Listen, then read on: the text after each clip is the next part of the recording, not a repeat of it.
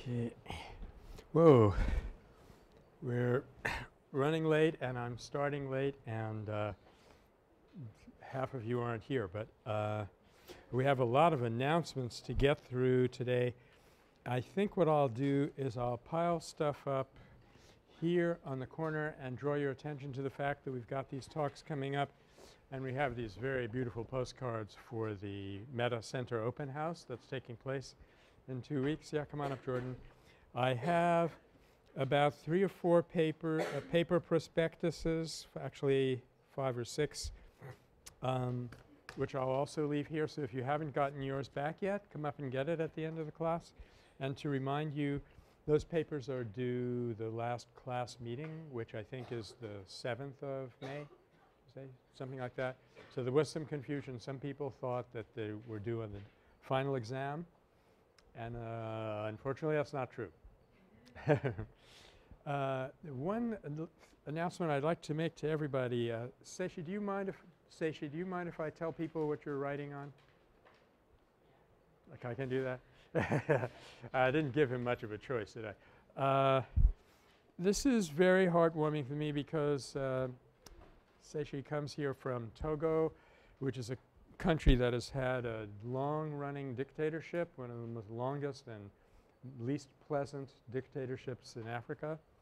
And when he left Africa to come here, he thought that the only way to dislodge it was through armed struggle. And now guess what? He's beginning to think that this stuff might make some sense. So saying this might be the most important paper that you ever write and the most important one that we ever get in this class. And I have a resource for you. Next door to you, country of Benin, they're having some interesting experiments with democracy. And you have a long border with Benin. There's two long, thin countries. It might be easy to move some of that stuff over. So this is in the New Internationalist, which is a journal that I recommend anyway. If I could get that back, Taco, when you're finished. Okay. Let's see. First of all, I really liked our conversation on Tuesday, and I'd like to just take a minute and see if there's any follow-up. Anybody done any more thinking about the situation with the Sarayaku? That was a situation with a kind of momentary or situational resistance that people hadn't prepared for. And as somebody pointed out, I remember it was roughly in this part of the room, but I don't remember who it was. Somebody pointed out there wasn't much continuity after this successful resistance. They brought the soldiers in, they talked to them, they changed their minds around, gave them back their weapons and sent them back out. But by and large, there's not much that was structurally different. So by the time I'm finished today, I'm going to talk about and show you some material about a movement in a similar part of the world, working on a similar issue that constructed itself a little bit differently, but it's been going on for more than 20 years. And that's the MST. But before we get there, and the part I'm not going to be able to cover, I'm afraid, is going through the readings that were in the reader. I had a few things I wanted to point out about that, and maybe we'll get back to it next week. So, any follow-up from Tuesday's discussion that you've been issues that we touched upon that you've been thinking about? A dramatic introduction for your question. That will be your theme song. If not, let me – and of course, you know, you could come back on later if it occurs to you. I wanted to respond to a few things that John Lindsay-Polland brought up in his talk about FOR presence in Colombia. First of all, I wanted to emphasize something that he almost wasn't going to mention except somebody asked him, which is how many people constitute the Fellowship of Reconciliation Latin American Task Force presence in Colombia, and the astounding fact, as you remember, that it's 5 people.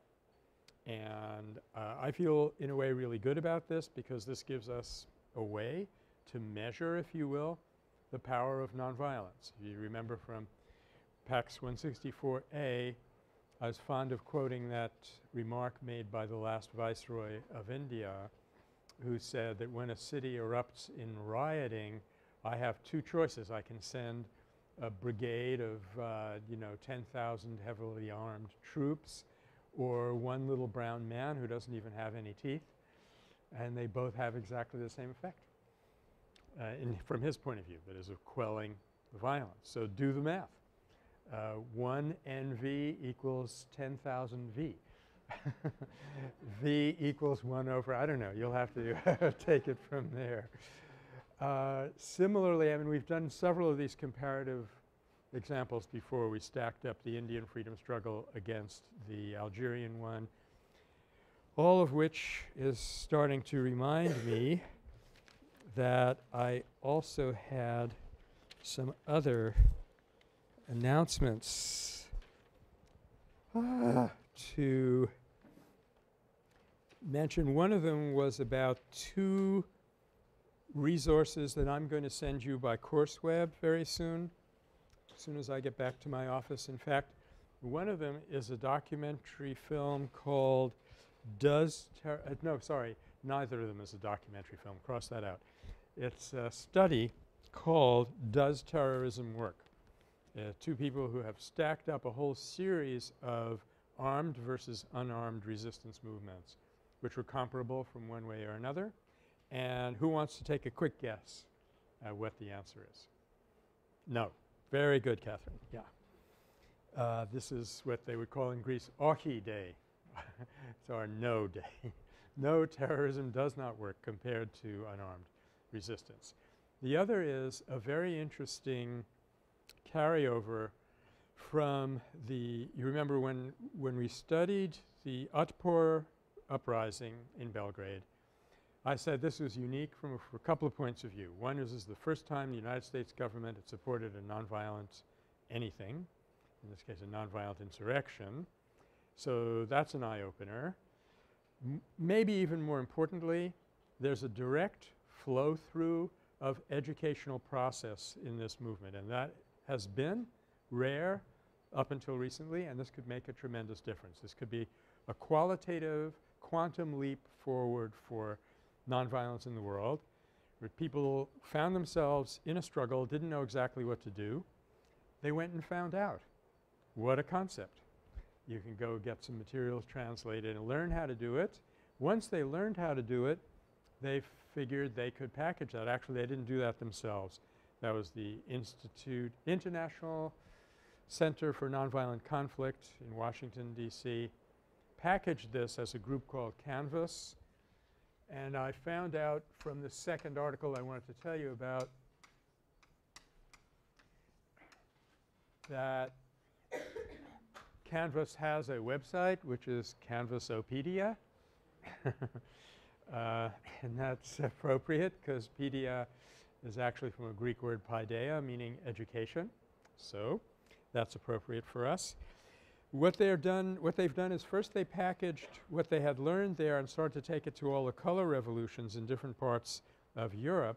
But now they're taking it all over the world, and it's recently been applied in Papua New Guinea, where there's a long-term struggle going on against Indonesian and against U.S.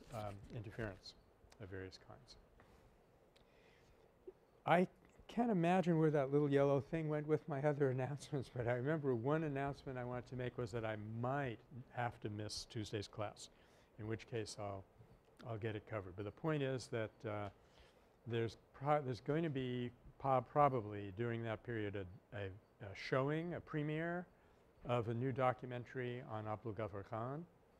And you know how the people of Los Angeles feel about film premieres. So I'm probably going to have to wear a tuxedo and be driven up in a sedan and with limo and all the things, you know, the lights. And if that's true, I will get it filmed and bring it back here and we'll spend the day watching it. But seriously, if I do have to go down there, I'll let you know by CourseWeb and I'll arrange for something else to happen. Okay. So the other second piece of reading I'm going to send you is rather long, I'm afraid, but it's a detailed report of training that's been carried out by an organization called peace workers. I'm actually, for better or for worse, I'm the chairman of their board, and we're having a meeting this afternoon. But they have been encouraging and systematically training the Papuan people to carry out their resistance, discovering that they had to resist. They had to carry out horizontal nonviolence before they could carry out vertical nonviolence, which is roughly what we mean by constructive program versus obstructive program. They had to get their own act together before they could have an effective presence. Okay. So, I can't at the moment remember why I was talking about that in this context, but I started to talk about things that I wanted to cite from John Lindsay-Polland's talk, and one of them was that you have this – oh yeah, I remember the connection now. You can put together these examples to show how incredibly more effective it is in terms of personnel, money, and injury risk factors to do things by nonviolence than it is to do the same thing through violence. And I suppose by now we're pretty used to that idea, but it's really good to have some of these cases at our fingertips because most of the world still is not like us. After this webcast, of course, everything will be different. And did I mention last week that – or Tuesday – that the webcast can now be gotten to directly through the medicine? Okay. Okay. So, yeah, 5 people making such a tremendous difference in Colombia at one point in Guatemala where you had one of the more dramatic results of nonviolent intervention because it led to establishing a space where opposition groups could function, and that in turn led to a peace process. We're not saying that the peace process is still in effect and that Guatemala is a happy country right now, but at least it was given the chance by Peace Brigades International, and I think the most that PBI ever had there was probably 6 or 8 people, and at one point I know for a fact it was down to one guy was able to do that. Another thing that John mentioned struck me very forcibly because he said that he had gone to some of the people in this peace camp. I think it was San Jose de Apartado, which is the best known one, and they said, we want you to come here but not to protect us. They said, we're going down and we don't want to go down alone. We want somebody there to witness us. That struck me because when I met John Lindsay-Polland was at a meeting in the early days of third-party nonviolent intervention. We did not have nonviolent peace force, was not even a gleam in Mel Duncan and David Hartso's eyes at that point. We had a meeting in Santa Cruz. One of the people there was Mubarak Awad, who was a Palestinian who started the Palestinian Center for the Study of Nonviolence. And we asked him, do you want us to come? We knew he was doing some very intense stuff. People were getting killed. Do you want us to come and be with you? And he said, yes, we want you there. Don't tell us what to do. Just come, he said. We definitely want you there. We are not afraid to die, but we do not want to die alone. So this just struck me on the emotional level. Sometimes you kind of stumble into the power of protective accompaniment and other dimensions of third-party nonviolent intervention. You go there just to be a moral witness for somebody, just to sort of hold their hand, if you will, metaphorically. And you discover that your presence has a protective power. That's exactly how PBI got started in Nicaragua. They went down there to document the results of what was being called in those days low-intensity conflict. It's one of the nice euphemisms for killing people slowly enough that it wouldn't get up over the radar. A big deal. And they went down there to document that. And they stayed in a village like Jalapa, which was almost on the border with Honduras, where the Contra were coming over all the time.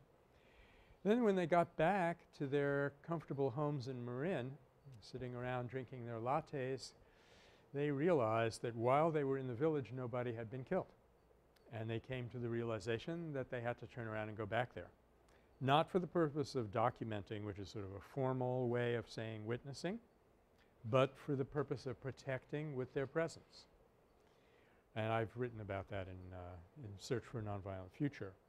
So we're at such an early stage with the awareness of nonviolence that people are stumbling upon it through serendipity, and we could accelerate things a lot by making more education available, which is what a lot of us in this class are already doing.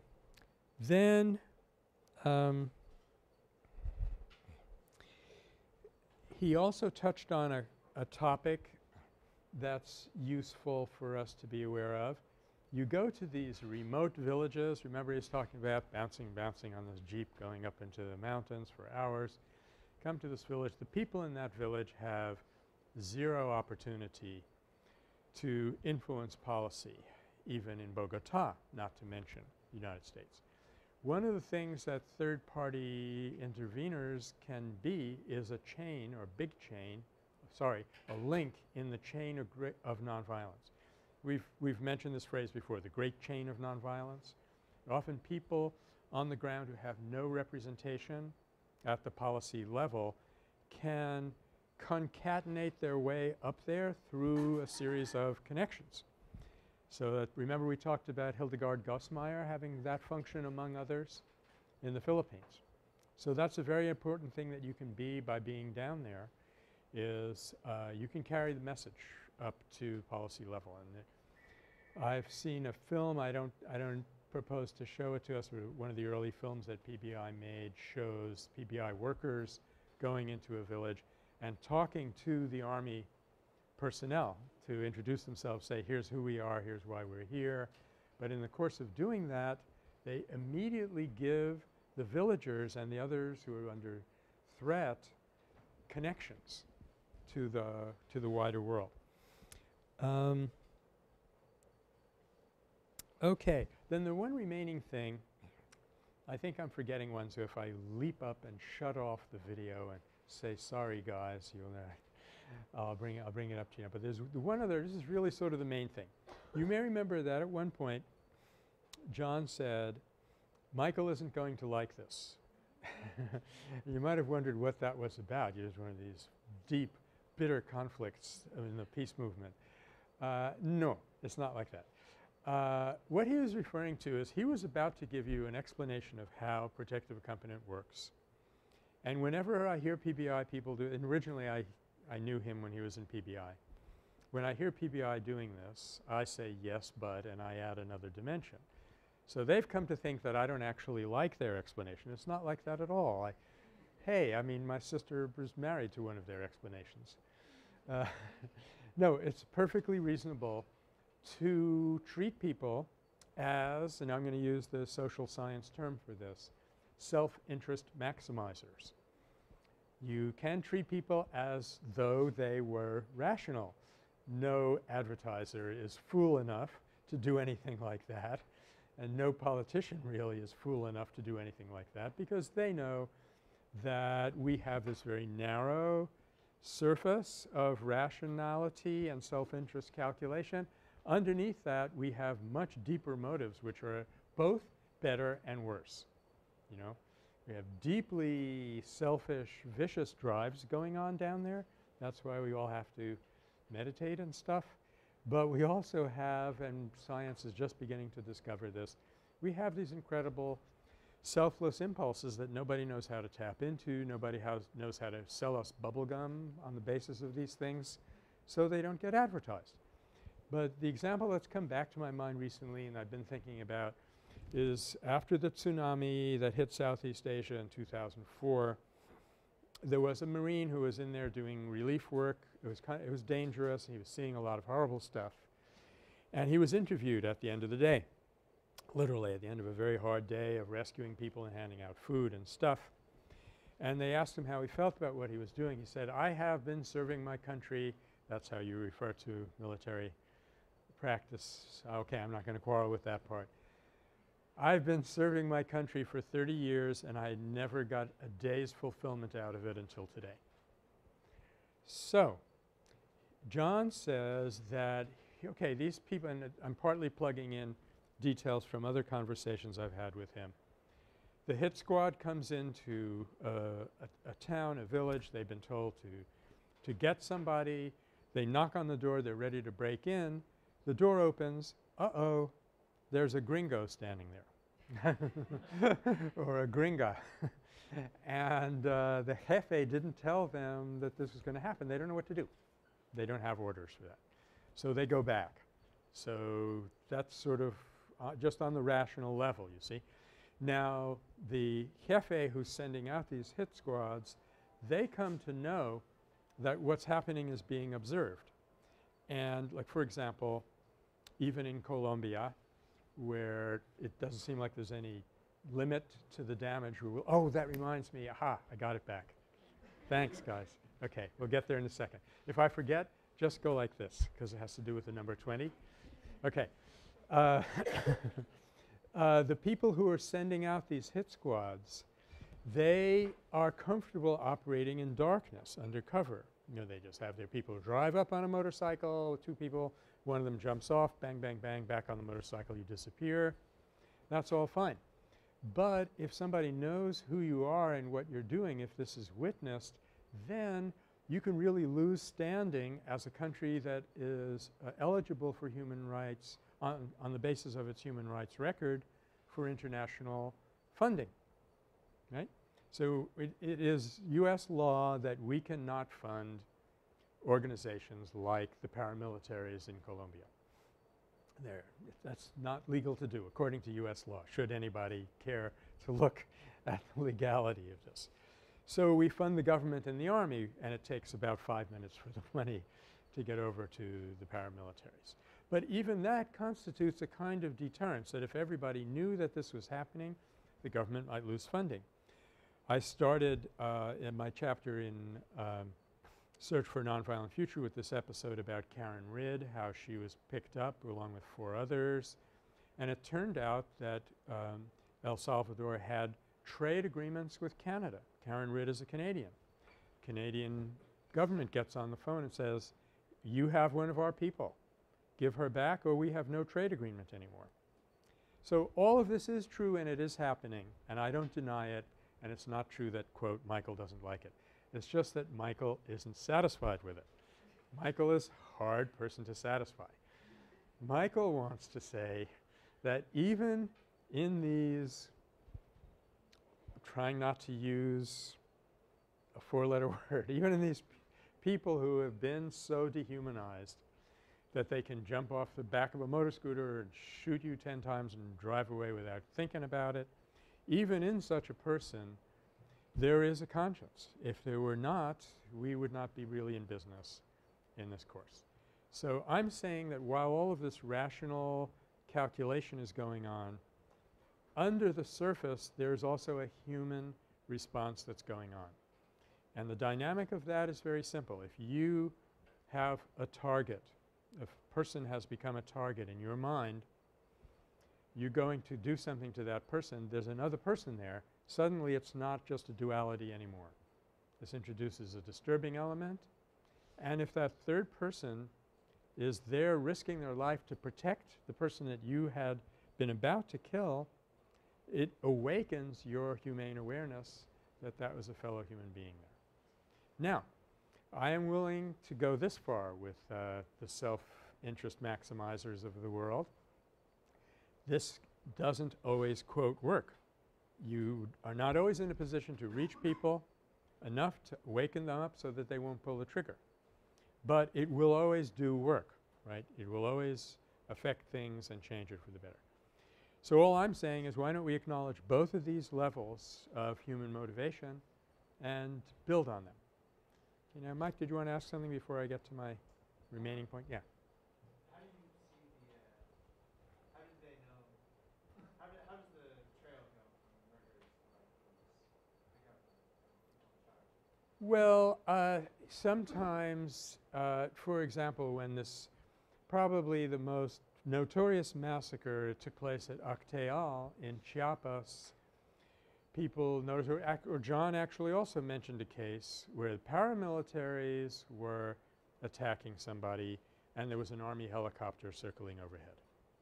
Now, if you come out, you observe that helicopter, you write down the number and you simply call it in on your cell phone to headquarters in Bogota. They release it to the press or what have you. So it goes. It's not that there's a lot of accountability or they catch the people who have actually done the murders. If you make the mistake of victimizing a North American person, then like those 5 nuns in El Salvador, then you might get in trouble. Zoe, okay? Yeah. Okay, good. Okay, so now my one remaining thing. This is so satisfying. Can't tell you. I heard a talk, and so did John and Lindsay-Polland actually were at the same event, with the late lamented Senator Paul Wellstone, who had spent some time in Colombia, had a lot of interesting stories to tell. One of the things he told us was that they had done a study of how much money it would take to persuade a Colombian peasant not to grow coca. And it turned out that if you gave peasants dollars not to grow coca, it cost 1/20th of what it cost to eradicate the coca after he or she had grown it. So we could be getting 20 times more non-bang for the buck and not be doing those horrible things to the ecosystem that John was talking about, which is futile anyway because as he was saying, they just move over to another field and plant it. And there's horrible cases of what these chemicals have done to plants, animals, and people. And even the economy of it doesn't make sense. We could be 20 times more effective if we would go in and just give the peasants a subsidy. But of course, you never, never do that. Never give an indigenous person a break. That's the name of the game. Paolo? Is there a way that we can look at the report or research or something? You get that yeah, you know, the fact is that Senator Wellstone is no longer with us. I don't know how we could track that down, but I do think that John Lindsay-Polland might know it because those two went on and had a deep conversation after that. Yeah, so you could ask him. He's in the FOR office in Oakland. I'm just wondering what about the sentimental value of the coca plant for the peasants? I mean, it is the plant itself is less strong than coffee is, and it's the chemicals that make it into cocaine. Well, I don't think that if you gave them the money, they wouldn't grow coca, but they wouldn't grow it as an export cash monocrop. That's all we're saying. Right now, they're depending on it to get above subsistence. That's all. Matt? I was wondering, what do you do in instances where the government is so corrupt that there is no like real policing force? I saw the film, the private archives of Pablo Escobar at the Center for Latin American Studies show. Then Daniel Coronel, who's a visiting scholar, he came and did a Q&A, and he's here at Berkeley because he got so many death threats in Colombia, even that he was fearing for his family and so that he's here now, and he said that the government is so entrenched like within the corruption with like paramilitary and the military groups that that he favored like extradition, like getting like these Colombian drug cartels, be prosecuted by the U.S. because the Colombian government isn't stepping up to do it themselves. Okay. Well, I guess there would be two things that I would want to say about the situation in Colombia. As Matt is pointing out, the government is, for one reason or another, usually both, is incapacitated. It's not able to step in and intercept the drug trade, and everything goes on from there. I think for the first time I'm beginning to notice that voices are being raised much more publicly in Colombia, in Mexico, saying you cannot fix the problem here. You've got to get Americans to stop wanting cocaine, which to me means you have to give them a purpose for living, which is a place where we will never go. The three things you will never do. Never give an indigenous person any money, never report on a nonviolent episode, and never ask what is the purpose of life. Those are absolutely foundation pillars of our culture.com. But that's where it would have to be stopped, and then you wouldn't you wouldn't need the government, you know, it's demand-side economics. As for extradition and punishment, this again, as we were saying in connection with restorative justice, it's not the most effective way of going about stopping any behavior. A former chair of Peace and Conflict Studies who had also been the Supreme Court Justice of California, that was in our great glorious days of PACS, had come up with a scheme in terms of international law. He said, okay, you can have your law court in The Hague. I mean, everybody likes to go to The Hague, where it's a very pretty place. Let's have it there. But if you really want to be effective, what you should do is economic sanctions, which is so you don't get into the business of Nuremberg ambiguities where you're accusing people of doing things that you yourself have been doing and all the rest of it. Don't make it an abstract justice issue. Just say if you wage war on a country, you're going to have to pay such heavy reparations that it will not have been worth it for you, and that will be more effective in ending the behavior than trying to capture and criminalize the people afterwards. So again, I'm not saying that the International Court of Law doesn't have a function, and you know, I wish Mlado Radic were there instead of hanging out somewhere in a villa in the hills of Montenegro or wherever he's hiding, but where is he? South America by now? Oh boy. We'll never get him back. I'm not saying that there isn't a certain amount of deterrent effect through justice operations, but it's not nearly as effective as going further down the causal chain. Right. Zoe.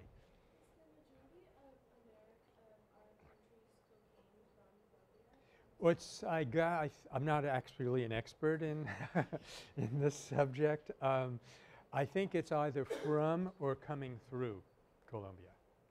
I think so. I think so. Yeah. And we haven't even started to talk yet about certain government agencies that are actually importing stuff. If you go to the Elabeco Center, they'll tell you all about that. But I don't even want to go there, although I just did. Okay. So should we move on?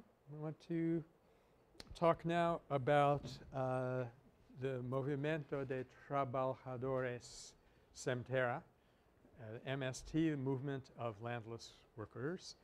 They were actually given their name, Sem Terras, by someone who was opposed to them, a military commander in a particular region. The background is this, that when this thing started, you all are very aware that Brazil is one hell of a big country. It's got this extremely long river going through it, and it's culturally, I think, almost as mixed as Colombia, probably as mixed as you have African population and mixed African, and of course you have these indigenous people who are still living way in the upper reaches of the Amazon. Okay, when this thing got started, 60% of the farmland in Brazil was idle. Okay. 25 million people had no land. These were the Sem Terras. 5% of the people owned 90% of the wealth. Some of the farms, the term in Portuguese is latifundio. Is that how you pronounce it, Paolo? Latifundio, which from the Latin latifundium. I can't tell you anything about contemporary world, but I can get you back there. There were some land holdings in Brazil in the early 80s, the period that we're starting with, which were larger than Belgium. Yeah. One person would have a farm. I mean, you think it's bad in Texas. you know, they'll joke about, well, you all come down and see my spread sometime. Yeah. Well, my spread's so big, if I get in my truck and I'll stop the accent here. drive around all day. It takes me all day to drive around my ranch. And then the other person says, yeah, my truck is like that too. But if you think we have unequal land holding problems in this country, just imagine a country of 25 million people on the edge of destitution, living in these favelas, which have been considered probably the lowest grade human habitations on the planet. I remember a colleague of mine, Professor Sternberg from the geography department, going down to back home. He was from Brazil, going down there one time with an entomologist who was studying ants, A-N-T-S. And the guy came back and said, you know, the ants spend more time on their housing than the people do, and they're doing better with it. I also have some nice stories to tell you about favelas, but we're running out of time here. So here you have on the one hand 25 million people on the edge of destitution. They have no access to wealth really of any kind because it's such an agricultural economy. And on the other hand, 5% of the people owning all this land, 60% of which is idle. So there was a stipulation, statement in the Brazilian Constitution which states that if you are not working your land for a certain period of time and someone else comes in and starts to make productive use of that land, they can apply to the government for title.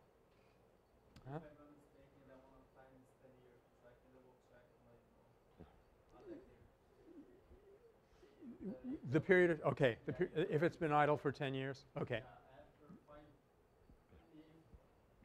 10 years total, but if you move into the land, Uh-huh. you live in the land for 5 years, it belongs to you. And Okay. the owner doesn't claim property. Okay, good. So you have this set up in the Constitution and it makes perfectly good sense. And it's like, you know, we were just talking about the sorrows of government, Matt, you know, so you can make it into a law, but that doesn't mean that people are going to carry it out. And of course nobody had dared really try this. But this is a movement which got started almost within the Catholic Church, just as the Mondragon movement did in the Basque region. We started with one priest, Father Arizmendi. Here also there were some people who started talking to the peasants and they got this idea, which is, you know, this is not rocket science. Okay, we need land, they don't have any. They have land, they don't need it. Duh, dot, dot, dot. Let's just go and occupy it and plant on it and see what happens. So this happened in Rio Grande do Sul and an encampment that was called Encrucijada Natalino. Encrucijada Natalino. Encrucijada Natalino.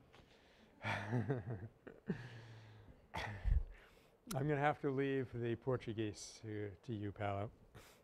Okay, we got a deal. Encrucijada, I know it means crossroads, right? So it's like our famous crossroads in the Philippines, in Manila, EDSA. And they occupied the land, and it seemed to work out pretty well. I mean, I was just kind of going quickly. So that officially in 1984, landless rural workers, that was sort of their name, had a meeting in a town called Cascavel in the state of Paraná, which I believe is in the south. Good. And the following year, the MST officially organized itself at the national level, which is a huge undertaking. And they had a meeting called the First National Congress of the Landless. In a little while, we're going to see some images of how these people actually operated. You'll see them having meetings. You'll see them going into a territory and occupying it. But this is basically how the resistance, if you want to call it that, works. Do note, this is perfectly legal. The resistance is not going to come directly from the government. It's going to come from are we okay? That's not what I'm thinking, is it? No. No. Incidentally, I read a very interesting study on earthquakes. And it said forget everything that you were told in school. Don't get under a desk, because when the ceiling lands on the desk, you will be flatso. But what will happen is next to when it lands, you know, like this, it'll go like that, and it'll create what's called the triangle of life. This is for real, and I feel it's my responsibility to tell you this. So if it is an earthquake and we can't get out of the building in time, get down next to your chair, okay, or next to your desk. Okay, never say you did not learn anything in PACS 164B. Okay. So here's the basic situation. It is legal. You are applying the law, and of course the resistance is going to come, as it does all over South America, from landowners and people whom they hire. So you see this very, very clearly in Venezuela and many other places as well. And in a way that's worse than being against the state, because the state, you know, you can change the laws, you can hold them accountable. These people are operating in the dark, they cannot be held accountable. That's why you create a paramilitary, because, you know, the military is too visible. And as these people began to occupy land and they began to realize that this could become a movement of social significance that would go way beyond just getting a livelihood for some destitute people. They began to understand, for one thing, that winning the land, even when you did succeed at doing this, and I'm going to give you some of the statistics later, very soon actually, even when you succeeded at doing this, it wasn't enough, because you get the people living there on the land, but they also needed credit, because you needed to buy tools, you need to buy seeds and so forth. You needed housing, technical assistance, schools, and health care, all of these things, none of which would be supplied by the state. So you were going to start building these things yourself. And what are we going to call this? Parallel institutions. Excellent. Yeah. Good. This is a very important subset of constructive program. So what we're seeing is that this lack is being turned to advantage, turned to a great advantage, because while you're going and building a school, what are you going to teach there? What kind of school is this? You're not going to say, well, let's teach people enough calculus so that they can go to Rio and set up shop as neoliberal economists. That's not what you're going to do in these little schools. You know, it reminds you of this famous thing that Peter Kropotkin, the old anarchist, used to say, decide what kind of a world you want to live in, decide what kind of skills you need to build that world, get your teachers to teach you that, which I assume is why all of you are here. So what's happening is, to the long and the short of it is, that they're creating a whole culture there, a whole new paradigm culture with a new kind of decision making, which at this point in time is extremely slow and clumsy. I can tell you that because I've been trying to get them to translate my book and do some nonviolence training for a long time, and they say, we're thinking about it, but we're working on it by consensus. This has been going on for years. So sorry, that's just my personal little grievance with this whole business. You don't have to worry about that. But this is an incredible opportunity. It's like World War II wiped out the infrastructure of Japanese and German industry, as a result of which they have the strongest economies in the world, because you get to start over again.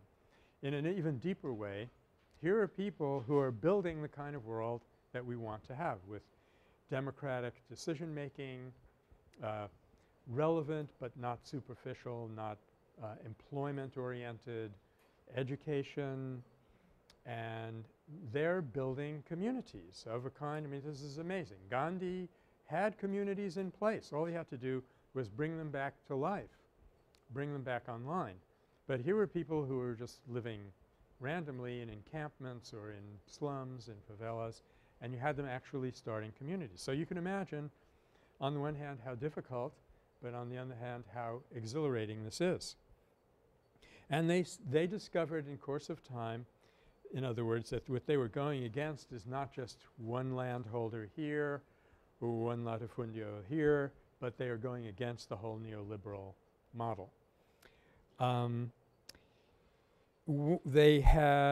They are doing things to eliminate fields of GMOs, genetically modified organisms. They carry out marches, hunger strikes, and other political actions. In April of 1997, marked a year after 19 workers had been massacred in the state of Pará. And I guess I should tell you right away that at least 1,000 people have been killed in the course of this movement by police, paramilitaries, shadowy henchmen, whatever. So they had this march in April of 97, which brought people this for the first time. What it did was it collected people from all over Brazil. We're still talking mostly about southern Brazil where this has been most active. There it goes again. I think we've decided that's not an earthquake, right? It's just a bad pulley on some lever somewhere. I don't know. If anybody goes under the desk, I'm going to be the second one down there. Anyway. Given the state of the equipment in this building, I think it's much more likely that it's a faulty fan belt than an earthquake. So this, for the first time, people participated in a concerted mass movement that involved landless workers from all over the country. So it's taken about 10 years to get to that point. Today, this is about 1 year ago, this report that I'm reading. Today, the MST is active in 23 out of 27 states in Brazil. It involves more than 1.5 million people. That's involved in the sense that these people are members of the MST. About 350,000 families have been settled on their own land through this struggle. So this makes it probably the largest social movement of anything resembling its kind, as far as I know, anywhere in the world. Certainly in Brazil. 350,000 families are settled, awaiting, have already gotten land title from the government, and another 80,000 families as of this time were living in encampments awaiting government's recognition. This is a process that obviously can go on for a couple of years. But see, this is really a contrast to the Sarayaku struggle that we were talking about on Tuesday. This is huge. This really is bidding fair to rebuild. Well, it's doing what we always say that we have to do in this great struggle of ours, which is to create a new world in the shell of the old. You know, haven't you heard that expression? We've got to build a new culture, a new economy in the shell of the older economy. We go against the older economy where we absolutely have to, but basically we ignore them and do our own thing when we can. The hope being that it'll kind of be like a snake sloughing its old skin, and we'll have a new world and everybody will be happy. There'll be no more earthquakes and so on and so forth. So if you look at the numbers, it's really pretty impressive. There are 400 associations in areas of production, commercialization, that means taking food crops and selling them, and various services, 49 agricultural and cattle raising cooperatives. This is exactly what Gandhi was trying to do in India. And now that I think of it, that might be the only really comparable example that we've had of widespread, from the ground roots up, rebuilding of a society and a culture in the shell of an older system.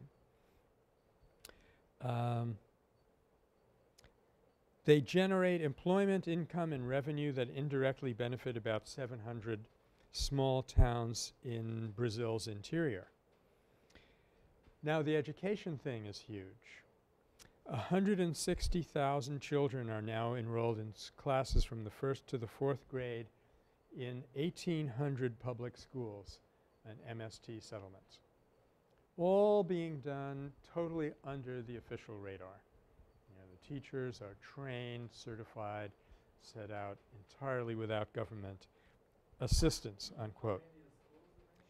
The 1,800 schools, 1,800 schools, 3,900 educators, mostly paid by the towns nearby, who have developed a pedagogy specifically suited for rural MST schools.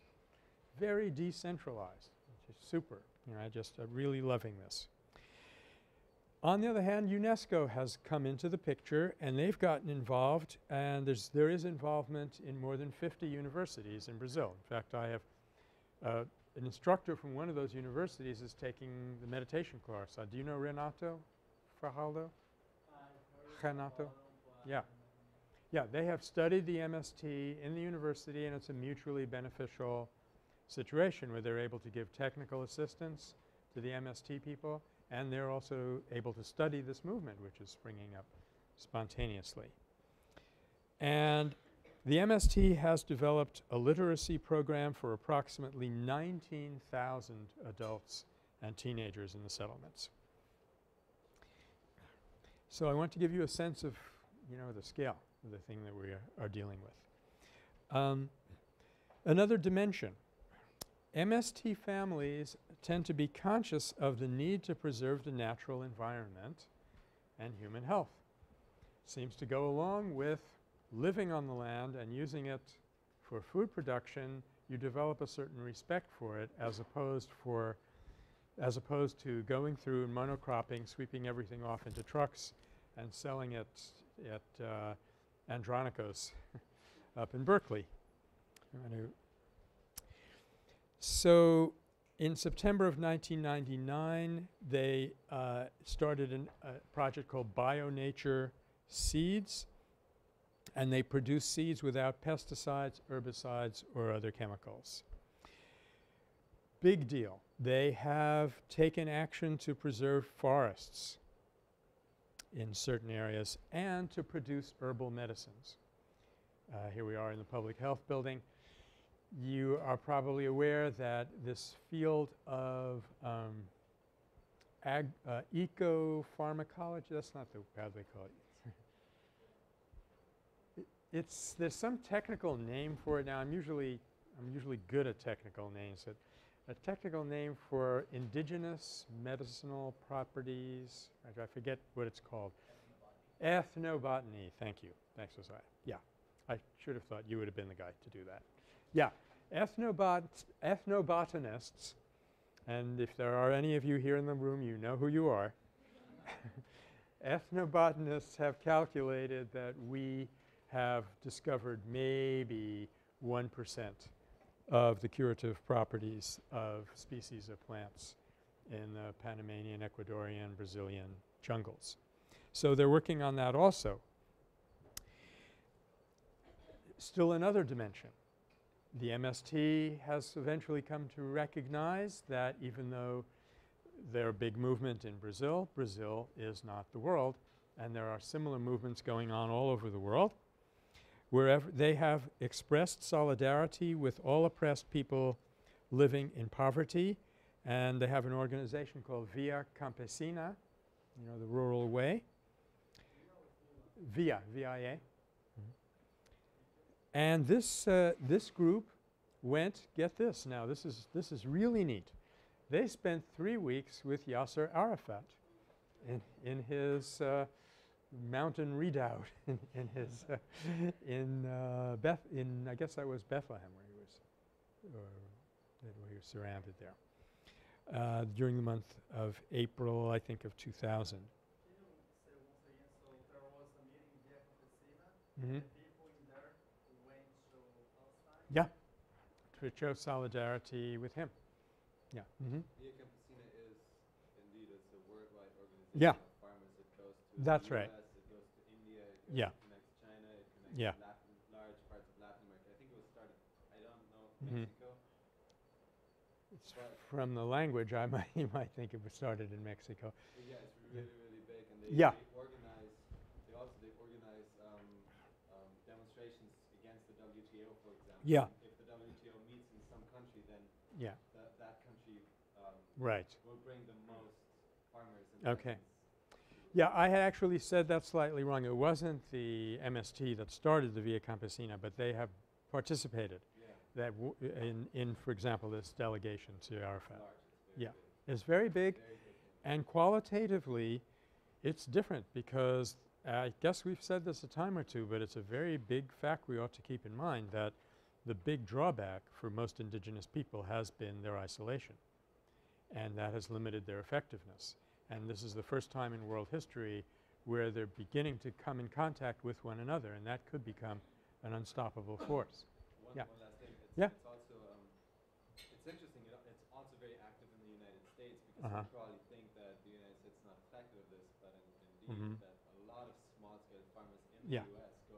It's a huge number, something like 1,000 a day or something that go out of business. That's right. And the number has dwindled from 1945, 5 million farmers to now 1.5 million farmers in the U.S. Yeah. And it was hitting rock bottom except for people in this kind of self-conscious attempt to recreate it. And you have people like, that famous writer who is also a farmer, Wendell Berry. Wendell Berry has his farm in Tennessee where he's a world-class poet and novelist and critic, but he and his wife still work a farm where his great-grandfather lived. So we have people doing this, going back and reinvesting these ways, which probably is the only way that it's going to be made to work. This is all extremely encouraging and very sort of new and interesting. In Brazil, landless MST families had activities to show their solidarity with the Palestinian community, called for an end to Israeli attacks, and was able to send 100 soccer balls produced by MST members to Palestinian children. I hope they were signed by some of those really, really good Santos players before they got over there.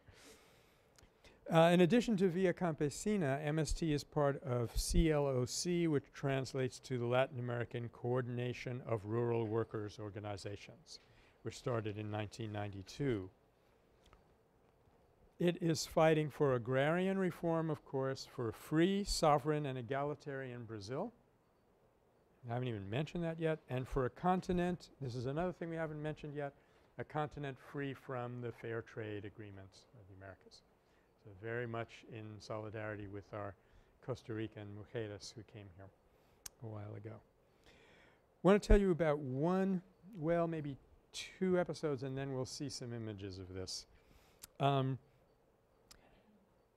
This is a May 1st of, gosh, I'm going to have to check, but I think we're talking about 1999.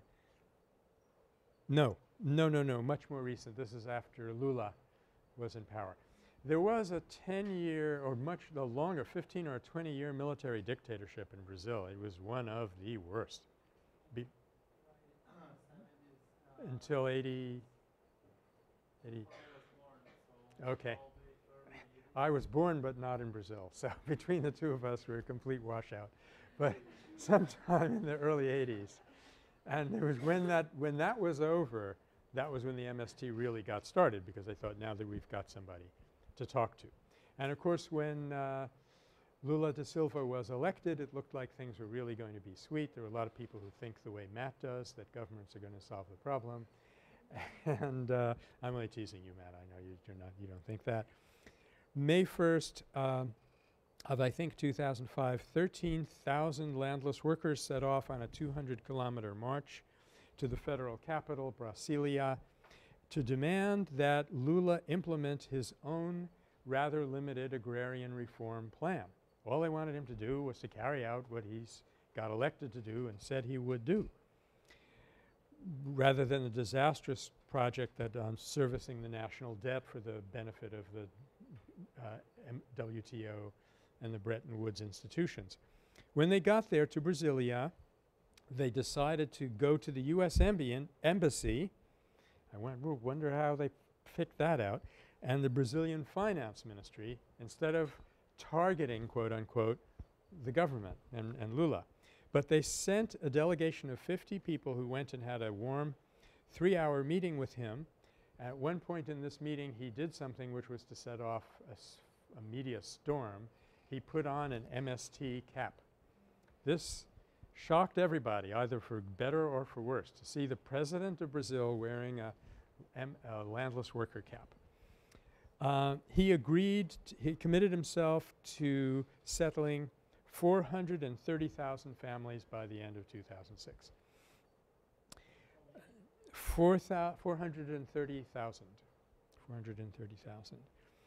But unfortunately, while this very cordial meeting was going on with 50 people, the peaceful demonstrators were set upon by mounted police, charged into them swinging batons, and at the end of the melee 50 people were wounded. That includes both sides. Okay. So, RB.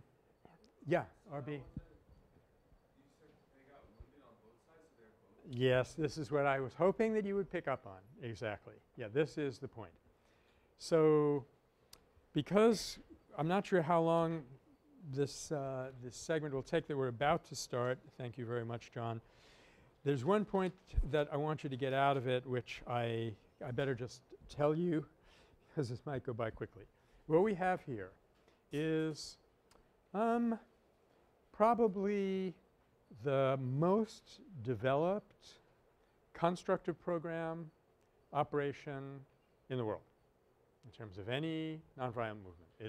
We've talked about all the areas that it's reached into and how it all grew up organically. They discovered they needed this to take care of the land. They discovered that their problems were much deeper than just one landowner, but it goes all right to the heart of neoliberal economies. So it grew up naturally.